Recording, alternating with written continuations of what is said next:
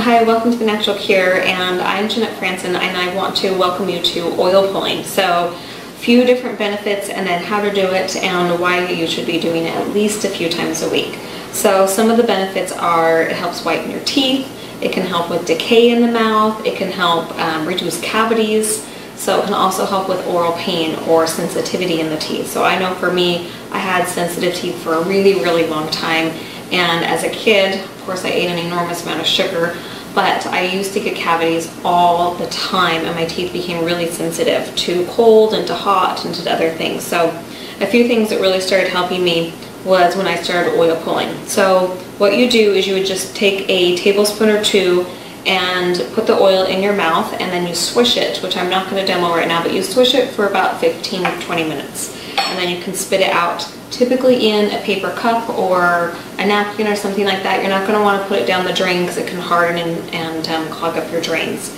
So I remember someone told me to oil pull. I was at a biological dental conference, and I thought 15 or 20 minutes? You want me to put that oil in my mouth for 15 or 20 minutes?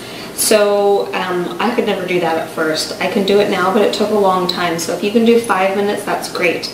If you need to add like some flavored stevia or something like that, or different some different flavoring to the oil to just get it in there and get it done, so do whatever you need to do to make that work. But I was also at a conference. This can be super cheap.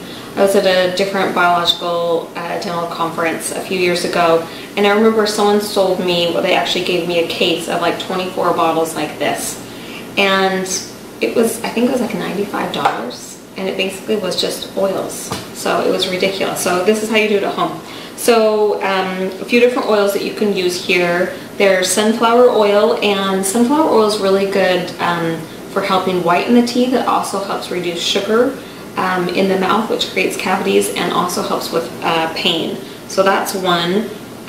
Coconut oil is really good. It helps whiten the teeth. It can also help, also has antibacterial properties to it, so that's a really good one if you think you have a lot of bad breath, or if your teeth need to be whiter, anything like that.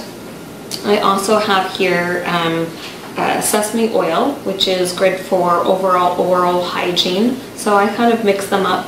And then olive oil actually helps decrease pain, specifically more nerve pain, and it also helps with bad breath, and it's also antimicrobial. So I tend to do it honestly for 5, 10, 15 minutes several times a week. If you have some oral issues that you're working on, I recommend 20 minutes, maybe 2, 3, 4 times a week, if not every day, for 20 minutes. And you can just, when you're getting ready for bed or getting ready in the morning, whatever it is, fit it in your day sometime, and see if you don't notice a huge difference. So if you like our videos, please share them with your friends that you think could also use them, and we'll see you back here on The Natural Cure. Thanks.